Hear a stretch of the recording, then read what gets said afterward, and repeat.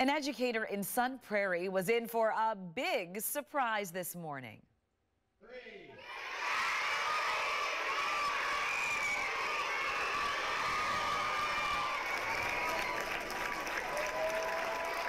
That's Nikki Harkis getting that amazing reception at Westside Elementary School in Sun Prairie. Students and staff were pumped up because Harkis is the winner of a big-time award. She was recently named Wisconsin Elementary School Principal of the Year by the Association of Wisconsin School Administrators.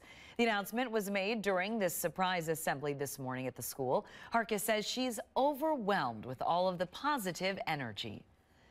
It's probably one of the best feelings I've ever experienced. There's so much love in this building in general, and walking in and hearing the students yell, "Congratulations, Mrs. Harkis, we love you," is like really captures who we are as a school and as a community. So it was absolutely heartwarming and amazing.